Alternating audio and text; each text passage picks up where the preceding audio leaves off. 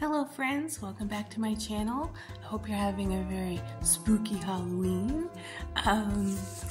Today's drawing is the Farm Art Challenge hosted by Dena and the whole thing took like a total turn for me. Like, I had these grand plans of doing something quirky and weird, and when I actually got to drawing, I was like, nah, scrap all of that, just do something basic. How about that?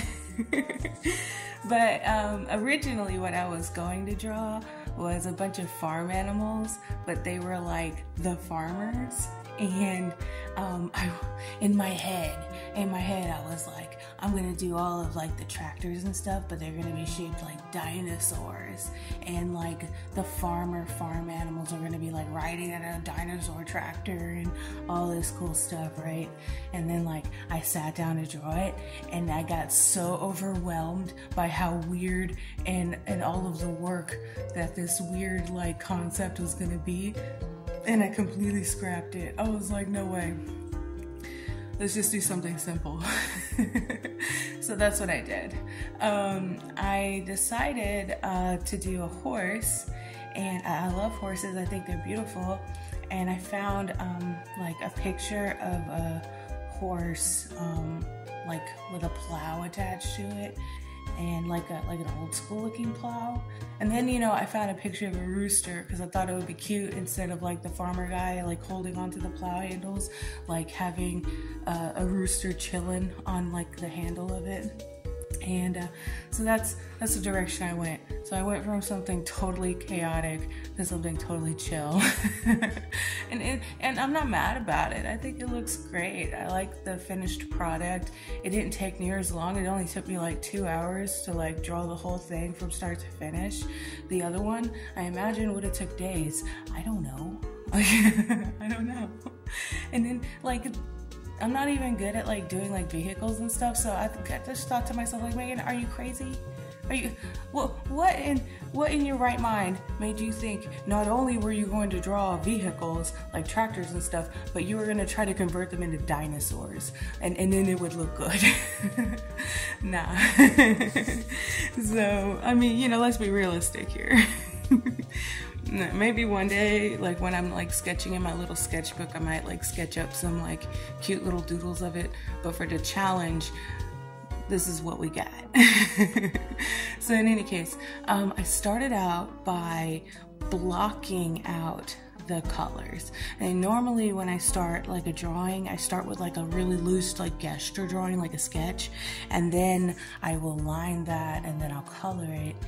But for this one, I wanted to go for like a painterly vibe, and I started out with, digitally mind you, the alcohol marker brush.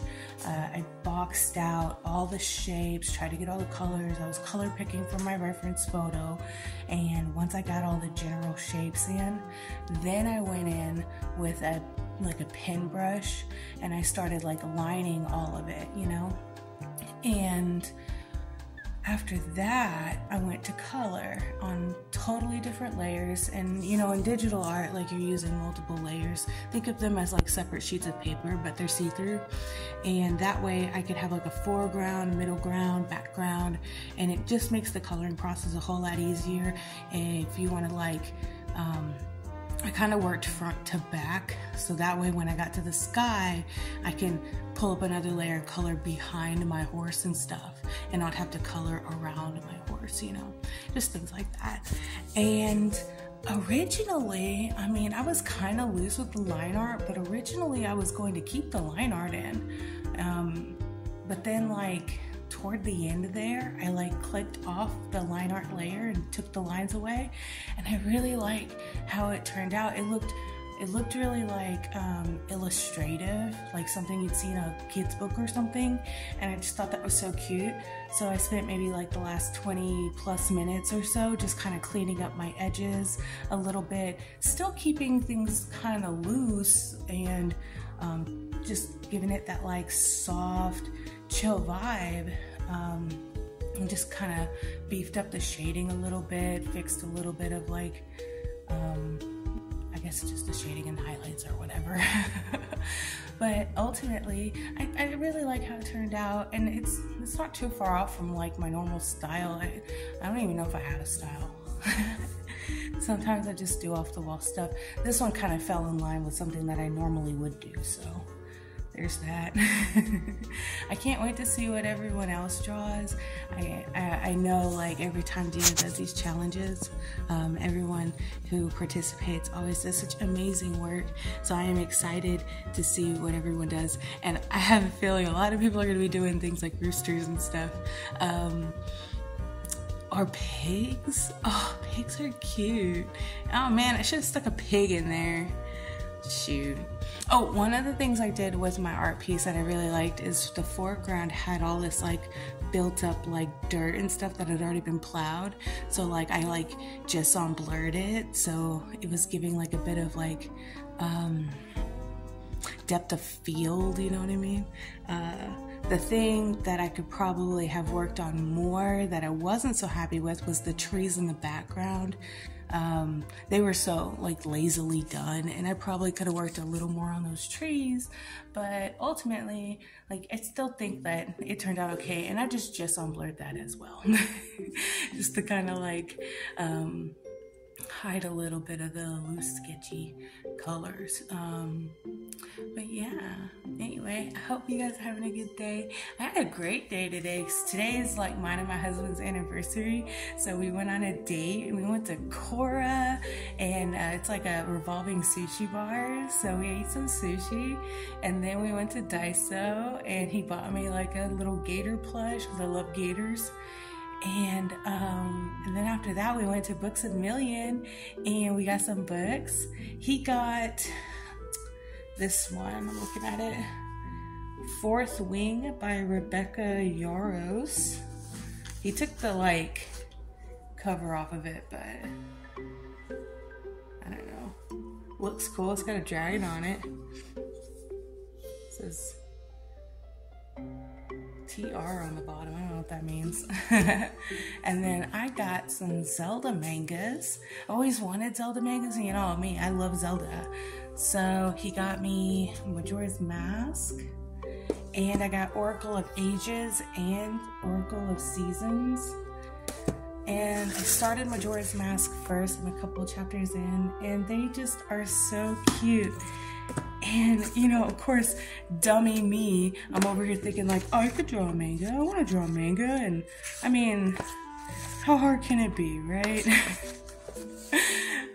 Look at this. Yeah, okay, Maggie, you draw stuff. You draw a manga. You draw a little comic. I could not. It's always good to be ambitious, though, I guess. I drew one comic ever. One comic. Oh my goodness, where is it? Let's see. I'll show you. It was so basic though. It was so like, I bet it was maybe this book. Hold on, I'm gonna find it. I'll show you my level of, this ain't the book. This ain't it. It's a different one. This book? Question mark? We're gonna get it. We'll get there. Oh, come on, you. Aha! Yeah. It was also a Zelda comic, but okay. That was my comic. Ain't nothing like that book I bought today, though. That's so detailed. There's so much line work. It's so detailed. It's beautiful. It's composed so well. And then you got that like dollar store version comic. I mean, we can do anything with enough, you know, motivation and practice, you know, so I'm not going to sit here and say that I couldn't if I actually focused on my time and energy into pulling off something like that. But, you know, that's just how my brain works. Just like at the beginning of this video when I was like, I got this big brain plan to do this really cool stuff. Like, it just pops up in there and I'm like, I could do this, I can do this, and then nah. Anyway, all right. Well, I'm gonna quit rambling on. I hope you guys have a great day. Thank you so much for stopping by and watching my video and watching the art process. And like I said, I can't wait to see everyone else's farm, paintings and drawings and so on and so forth. And y'all have a great day. I'll catch you later. Bye.